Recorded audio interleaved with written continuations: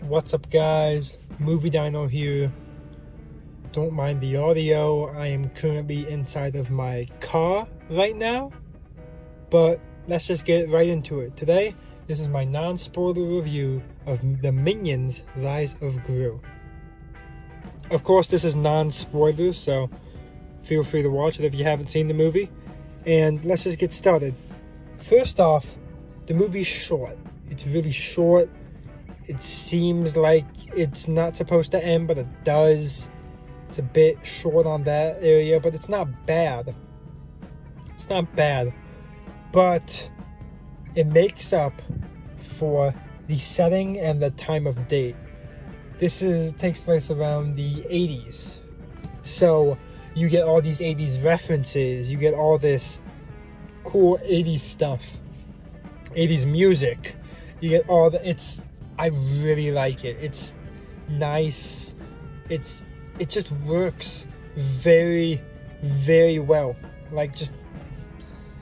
It feels so much like a nice, just regular, neighborhood movie, like this bustling city neighborhood movie, that I was literally lost in it while I was watching it.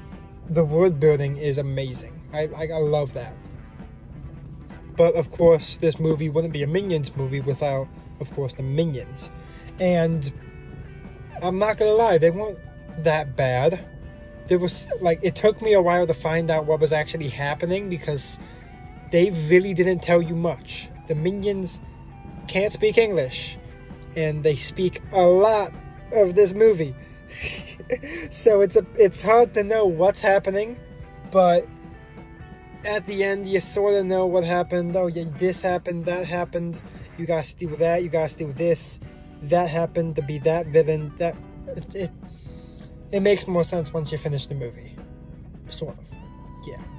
And then, but another cool part is seeing the people of the first Despicable Me movies, but in the 80s. That is cool. That is very cool. You see Vector's dad. You see the AVL guy.